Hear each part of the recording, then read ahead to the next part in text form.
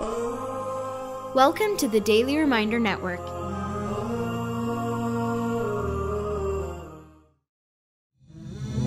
Sunnah Revival by Sheikh Muiz Bukhary. Sunan relating to correcting others' mistakes. Assalaamu Alaikum wa Rahmatullahi wa Barakaathuhu. My dear brothers and sisters in Islam, this is Muiz Bukhary recording for the Daily Reminder Network.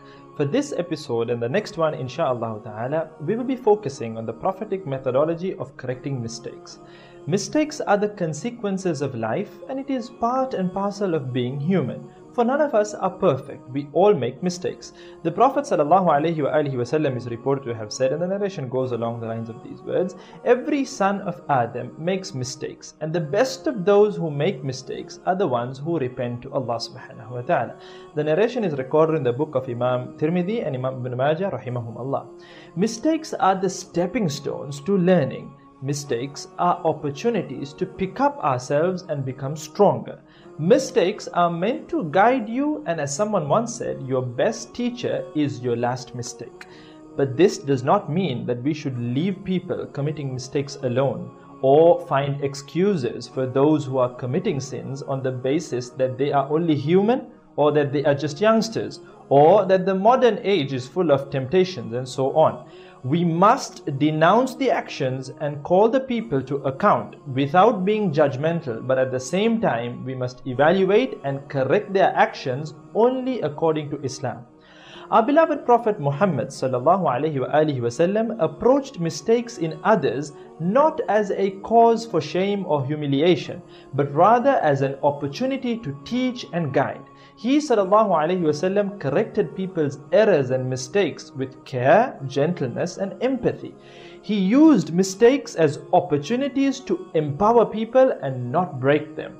So let us discuss a few etiquettes and guidelines derived from the Sunnah of our beloved Prophet Muhammad ﷺ when correcting the mistakes of others.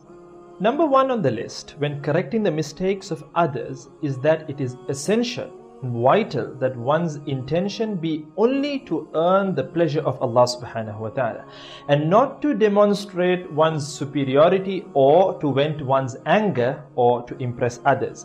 For if the intention of the person giving advice is sincere, he will be rewarded and his advice will be accepted and acted upon, insha'Allah ta'ala. The second guideline that we need to adopt is that we must be gentle when correcting others, as this was the way of our kind and loving Prophet. May my mother, my father and myself be ransomed for him. Once during the time of the Prophet ﷺ, there was a Bedouin Arab who came into the masjid of the Prophet ﷺ and urinated.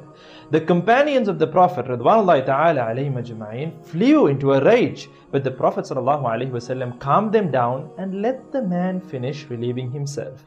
He reminded his companions that they were sent to make things easy on people, not difficult. The Bedouin later recounted his experience with the Prophet ﷺ, and he went on to say along the lines of these words, he did not scold or insult me, he just said, we do not urinate in these masajid, they were built for prayer and remembrance of Allah subhanahu wa ta'ala. Then he ﷺ called for a pail of water to be poured on the ground and the place be cleansed of the impurity. This was the gentle nature of our beloved Prophet Muhammad ﷺ. My dear brothers and sisters in Islam, the final guideline for this episode is to be firm when appropriate. Being gentle is a beautiful quality as long as it is not taken advantage of.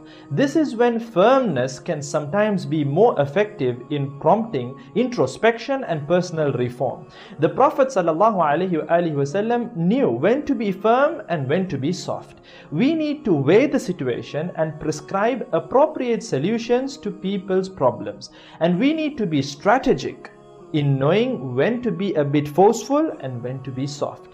Once, when two companions of the Prophet ﷺ had been backbiting about someone, the Prophet ﷺ rebuked them with stern words, warning them that they had consumed the flesh of their brother.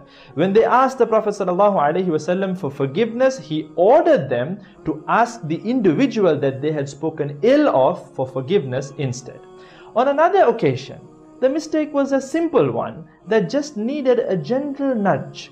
Young Al-Fadl ibn al-Abbas radiyallahu anhu, who was a young Sahabi, he was with the Prophet sallallahu alaihi wasallam when a beautiful woman came across. Al-Fadl could not stop himself from staring and looking at the woman. The Prophet sallallahu alaihi wasallam took the boy's chin in his hand and turned his face in the opposite direction. This is the balance the Prophet sallallahu alaihi wasallam teaches us in everything. So let us strive to follow him in all walks of our lives if we wish to attain success in this world as well as the hereafter. Please don't forget to share this video around as much as possible to inspire an amazing Sunnah revival. I look forward to seeing you all the next Wednesday, insha'Allah ta'ala, only on the Daily Reminder Network. Jazakumullah khair. Wassalamu alaikum wa rahmatullahi wa barakatuh. Support the dawah. Donate now. Go to thedailyreminder.org/donate.